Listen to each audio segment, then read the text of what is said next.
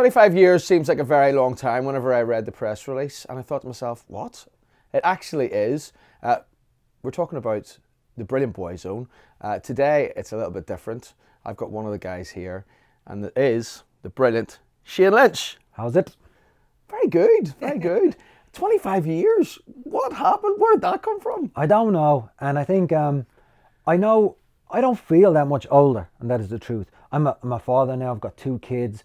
But I still kind of think I'm still that, maybe not 17, I'm still that 21-year-old guy from Boyzone. And the years have gone fast, but life kind of still feels the same.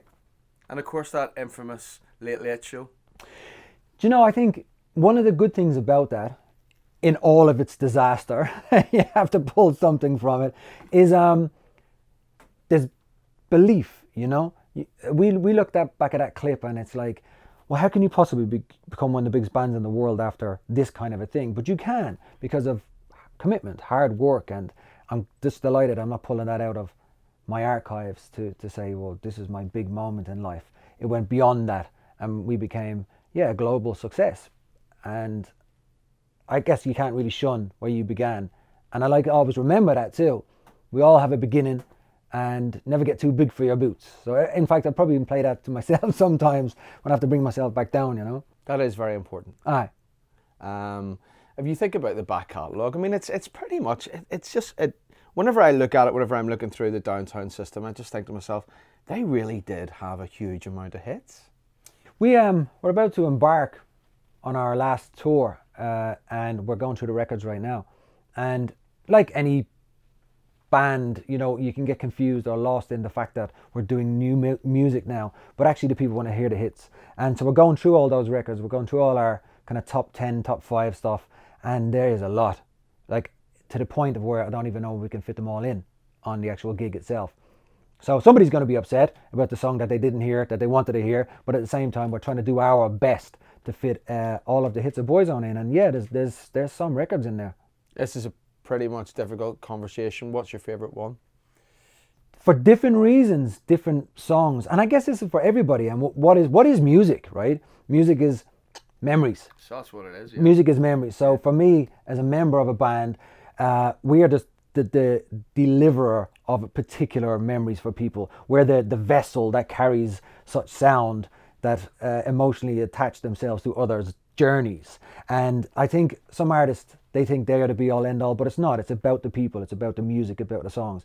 And perhaps Isn't It a Wonder is one of my favorite records. Not one of our biggest by all means, but I only catapulted myself back to making that video out in Australia, driving a big caddy, big open top caddy, and we shot it in a place called Broken Hill, which is where they shot Mad Max and stuff like that. So me being a car ahead and Mad Max and all those kind of films, and now I'm there in my own car shooting this video, so it has good memories for me. So different tracks for different reasons. Yeah. Of course, you've had your good times, you've had your very bad times as well. You've had your very rough times, and Stephen passing.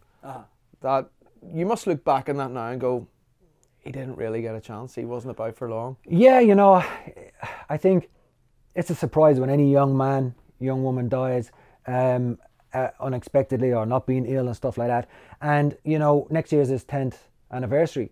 Wow. And it has, even that in itself has gone by in a blink of an eye.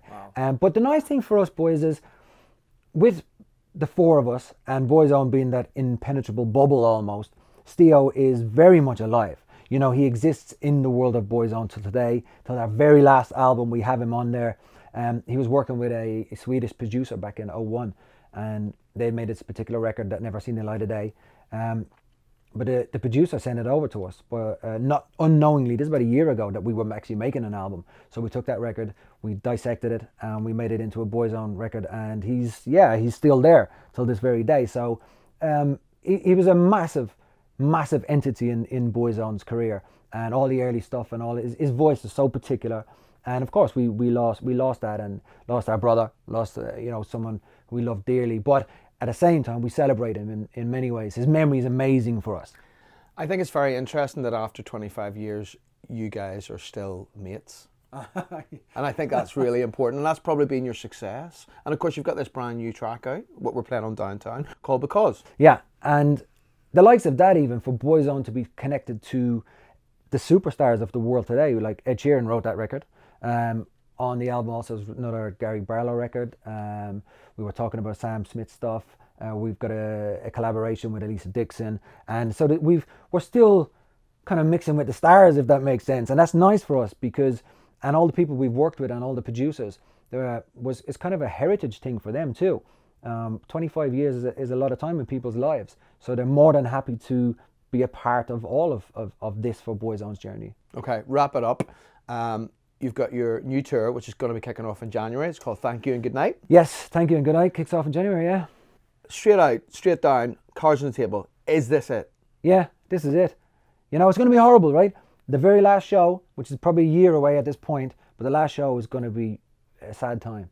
It's going to be absolutely horrible. I'm going to hate it. But for now, I've got a year of enjoyment. Is that like a solid agreement between all of the guys that this is it? It has to stop somewhere? Or are you going to be like the Stones, you're going to be rocking out at 70 on a stage in Dublin or in Belfast, you know, jumping up and down the stage? No, I think for this moment of the career of Boyzone, whatever happens in 10, 20 years, that's a long time. That is a lifetime away. That's another generation away. If we ever decide to do something, who knows? But for now, in its current state, Boyzone, this is Thank You and Good Night. You could do the Is It Any Wonder 2025 remix. You're a legend, brilliant.